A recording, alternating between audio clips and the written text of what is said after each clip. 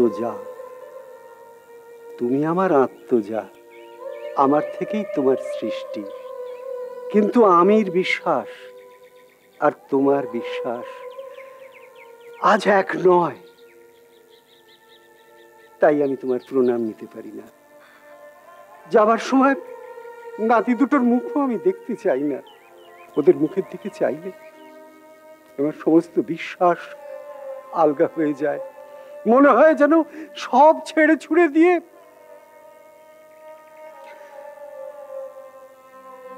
আমি চলি। মা, তোমাদের মঙ্গল হোক, মঙ্গল হোক।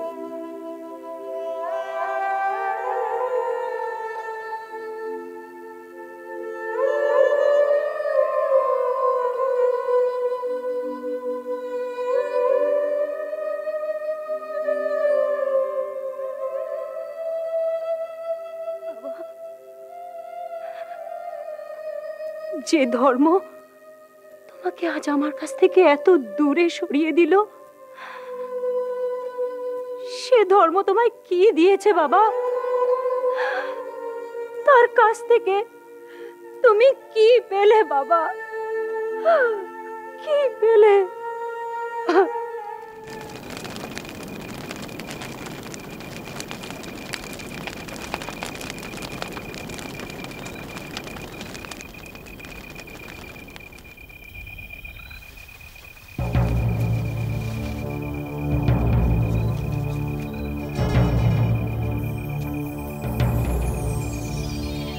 সর্দার, সেই ফুদিবা মুন্ডাকে ধরে এনেছি।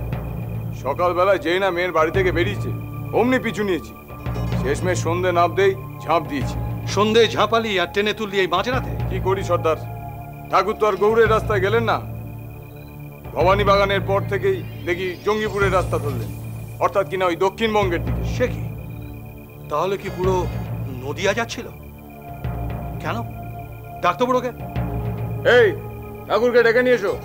চল চল চল। প্রণাম ঠাকুর। আপনার সঙ্গে আমার আগে কখনো টোকাটুকি হয়নি, কিন্তু নামে আমরা দুজন দুজনকে চিনি। আপনার মুখের বাঁধন আমি খুলে দিচ্ছি, চেঁচাবেন না। আপনার কোনো বিপদ নেই।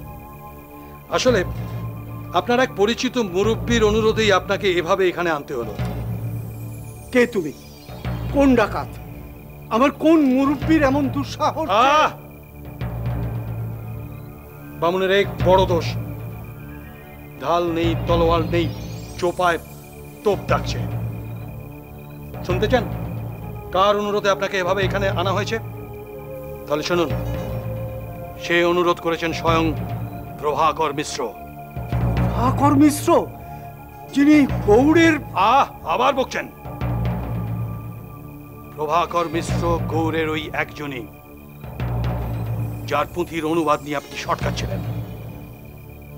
সে যাক, আপনি এখন মুখ হাত ধুয়ে ডাকাতের দেওয়া জল মিষ্টি খান, তাতে দুয়ানি জাত হয়তো আপনার যাবে। কি বলেন ঠাকুর? আমি পুজোটা সেরে নিই। ও হ্যাঁ, আমার পরিচয়টা আপনাকে দিই। থাক, দরকার নেই, সৌজন্যের কোনো প্রয়োজন নেই। ডাকাতের পরিচয় ডাকাতি। হ্যাঁ, তা তো বটেই। যেমন শবনমের পরিচয় শবনম, সে কোনোদিনও স্মৃতিকণ্ঠ বাগচি বলে কোনো অপদার্থ কাপুরুষের মেয়ে ছিল কিনা সে কথা কে জানতে চায়? নিমাই সকালবেলা স্নান থেকে ফিরে কোথায় চলে গেল বলতে ঈশান? সে অনেক কথা গোমা। তুমি শান্তিপুরে মেলার মাঠ চেনো? হ্যাঁ, সে মাঠ পেরিয়ে বাঁদিকে গেলেই না বিধানকলুর বাড়ি। তা সে বিধানকলু তো বেশ কিছুদিন হলো শয্যাশায়ী গো। ছোট ছোট ছেলে পুলে নিয়ে একবারে তার জেরবার অবস্থা। তো ওই দত্তদের বড় কর্তাকে আমাদের নিমাই দাদা বেশ কিছুদিন ধরেই বলছিল যে ওই কিছু মাসোহারা যদি বিধানকলুকে পাইয়ে দেওয়া যায়। আমার মনে হয় আজও সেখানেই গেছে, বুঝলে? দত্তদের আজকাল খুব বাড়বাড়ন্ত হয়েছে বুঝি? কেন মা, আগে এমন অবস্থা ছিল না নাকি? ও, এখন তো দেখি পেল্লাই প্রাসাদ গো। কত দাস দাসী, গোয়ালে গরু কত, আবার শুনিছি নাকি ঘোড়াও আছে, বাণিজ্যের পয়সা তো, তাই বোধহয় নিমাই দাদা ওই বিধান কলুকে। আচ্ছা আচ্ছা, সে আমি বুঝেছি। এখন তুই সব বুঝে নে তো, এরপরে ওই হাটে গেলে তুই আর কিচ্ছু পাবি না। সে তুমি কিচ্ছু ভেবনি মা, ওই খুদ আর চাল দুটোই আনবো তো তাহলে। হ্যাঁ বললাম তো, দুটোই নিয়ে আসবো। তুমি আর কিচ্ছু ভেবনি।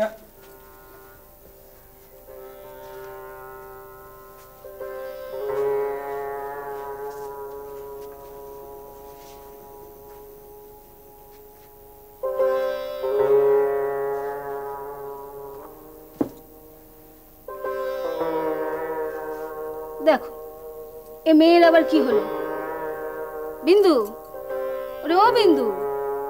বিন্দু দিদি, বিন্দু দিদি হঠাৎ এসে এমন থম মেরে বসে বললে যে, গেছলে নাকি গো ছেলের খোঁজে?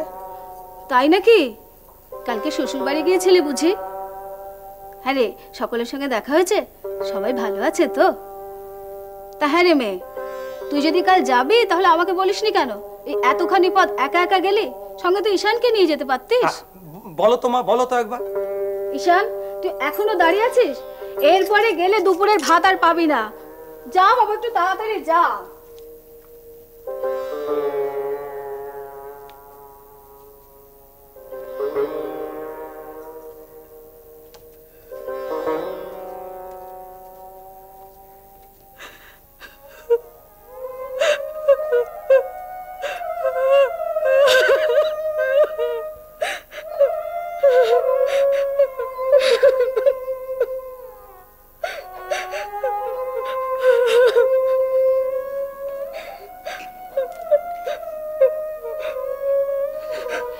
কি হয়েছে মা, কাঁদছিস কেন?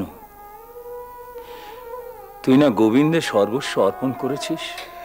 তোর তো গোবিন্দ আছে, তোর কান্নার কি হলো?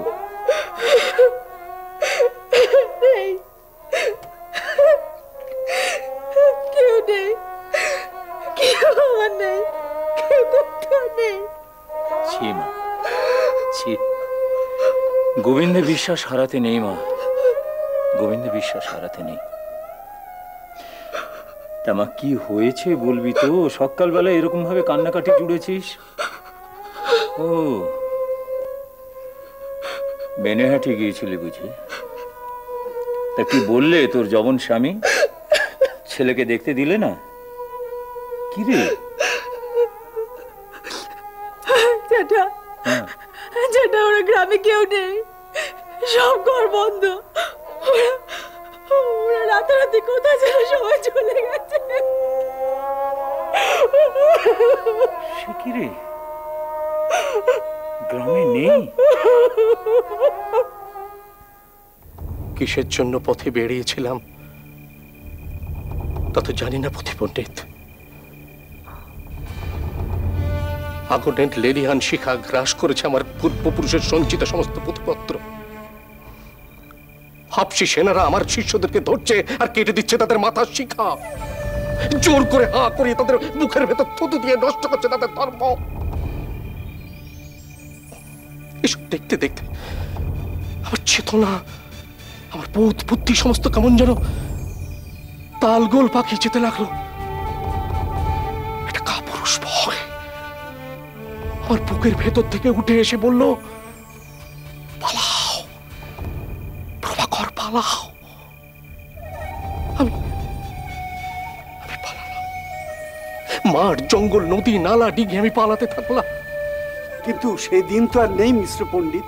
তবে আজও আপনি পালিয়ে বেড়াচ্ছেন কেন? ঠাকুর, একে দেখে যতটুকু চিনেছি নিবেদন করি, প্রভাকর মিশ্র পালিয়ে বেড়াচ্ছেন না মোটেই। এক বিশেষ উদ্দেশ্য নিয়ে গোপনে গোপনে আরো বড় কাজ করতে চাইছেন তিনি। খুঁজছেন মানুষ, এমন মানুষ যাই পোড়া দেশ আর ছাই ভস্য ধর্মের সামনে বুক চিতিয়ে দাঁড়াতে পারে। সেভাবে বুক চিতিয়ে তো তুমিও দাঁড়াতে পারো মেঘাই সর্দার। তা তো পারি, সাহস তো দেখাতেই পারি, পশুর সাহস। কোতোয়ালিতে ঢুকে খাজনা লুট করতে পারি, সুলতানি মহলে ঢুকে হামলা চালাতে পারি, নিরীহের মাথায় লাঠি মারতে পারি, দুর্বল মানুষকে মেরে ফেলতে পারি বুক চিতিয়ে, কিন্তু মানুষের মনে তো ঠাঁই নিতে পারি নে। প্রাণের ঠাকুর চাই আমাদের, প্রাণের ঠাকুর। জানেন প্রতিপণ্ডিত, বড় আশ্চর্য আমার এই মেঘাই সর্দার। ডাকাত অথচ বাবু। ও খুঁজছে, ও পথ খুঁজছে গোলক ধাঁধায়। সংসার ছেড়ে বেরিয়ে পড়েছে, পথ খুঁজতে খুঁজতে ঢুকে পড়েছে একটা কানা গলির ভেতরে। ওর হাত রক্তে পড়ে যাচ্ছে, পাপে ভারী হয়ে উঠেছে ওর অন্তরাত্মা। তবু কিন্তু ওর খোঁজা থামায়নি। ও খুঁজছে প্রাণের ঠাকুরকে। কেমন তোমার সেই প্রাণের ঠাকুর? কেমন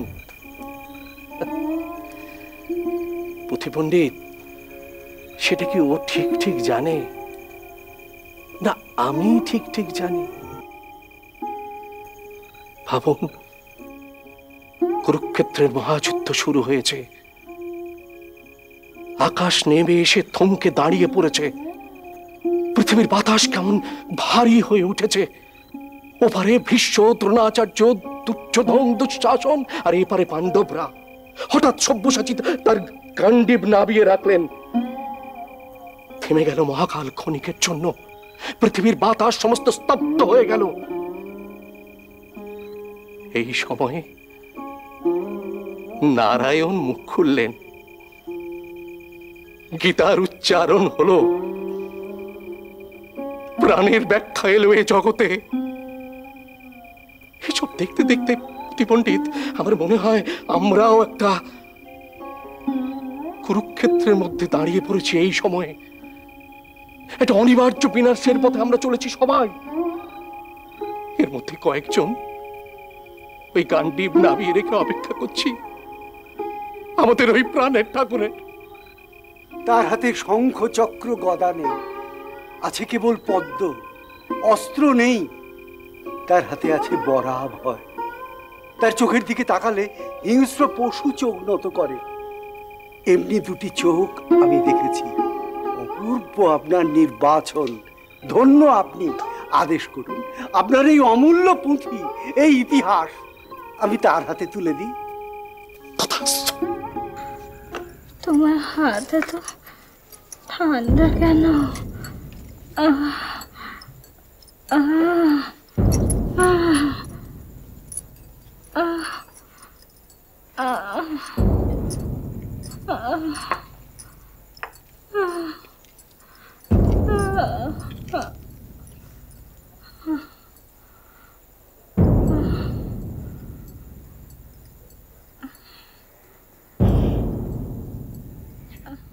নারীর গতি অতি চঞ্চল, জ্বর বাড়বে। তার উপর এইরকম বিকারগ্রস্ত অবস্থা, কি করা যায় বলো তো সীতা? জানি না, সারা জীবন 4-4টে দামাল ছেলে সামলেছি, এখন জুটেছে ওই নিমাই পরের ছেলে। তাও সকাল থেকে সে নিরুদ্দেশ, মুখে একটা বাতাসা পর্যন্ত দেয়নি। কাউকে কিছু না বলে বাড়ি থেকে সেই বেরিয়ে গেছে। তা বলি ঠাকুর, কাল মাঝরাত পর্যন্ত গুরু আর শিষ্য মিলে কি এমন মহাভারত লিখছিলেন শুনি? গুরু শিষ্য, তাই বটে, কিন্তু কে যে গুরু আর কে যে শিষ্য তাই তো বোঝা দায়। হ্যাঁ, ছাড়ুন তো। আমার অমন ছেলে নিমাই, তাকে যদি কেউ জোর করে ধরে বেঁধে নিয়ে যায়, তাহলে শচীর সামনে আপনি কোন মুখ নিয়ে দাঁড়াবেন একবার ভেবে দেখেছেন? সে কথা কি আমিও ভাবিনি সীতা। তা নিমাই গেলে কোথায়? গোবিন্দ, গোবিন্দ, গোবিন্দ, গোবিন্দ, গোবিন্দ, আজ আজ তোমার জন্মতিথি, তাই না গোবিন্দ? দেখো দেখো দেখো, আমি তোমার জন্য পায়েস রেঁধেছি, তুমি খাবে না গোবিন্দ? ও কি ধর্ম ছেড়ে, সর্বস্ব ছেড়ে, মাকে ছেড়ে কোথায় যাচ্ছিস বাবা? গোবিন্দ, দেখো দেখি, জ্বরে কোনো হুঁশ নেই মেয়েটার। গোলাপের মধ্যে ওর নিজের ছেলে আর ঠাকুর সব মিলেমিশে একাকার হয়ে গেছে। কি যে করা যায়? আচার্য, আমি অনেক পথ ঘুরে এলাম, কিন্তু পথে কোথাও নিমাইকে দেখতে পেলাম না। কতদিন আমি তোমাকে দেখিনি গোপাল, কতদিন তবে দেখিনি। পায়ে নুপুর, হাতে অঙ্গুল, সারা বাড়ি টলমলো ভাই। তুমি দোষী বোনা করছো গোপাল। গোপাল, তোমার বাবা তোমাকে যুদ্ধ শেখাতে চায় গোপাল। তোমার বাবা তোমাকে যুদ্ধ শেখাতে চায়। তুমি যুদ্ধ শিখো না গোপাল, তুমি যুদ্ধ শিখো না। যুদ্ধ যুদ্ধ, রক্ত রক্ত গোপাল। মুকুন্দ, হ্যাঁ বৈদ্যকে খুঁজে পেলে? হ্যাঁ, তিনি আসবেন বললেন। সব শুনে তিনি বললেন এ এক স্নায়বিক বিপর্যয়। অনেকদিন পর্যন্ত বিন্দুবাসিনীর জীবনে কোনো তরঙ্গ ছিল না।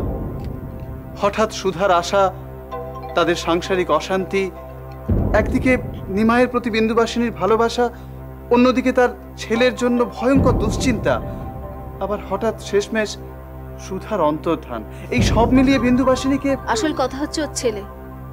অভাগীকে কি এক ভবিষ্যৎবাণী শুনেছিল যে 11 বছর বয়সে ওর ছেলের নাকি বড় ফাঁড়া আছে। এত জল কেন? আমি কি ডুবে যাচ্ছি? ও কি জলের তলাকে বিশাল শরীর, সাপের মতো, কি বিভৎস মুখ। গোবিন্দ গোবিন্দ, ও কি কালিও।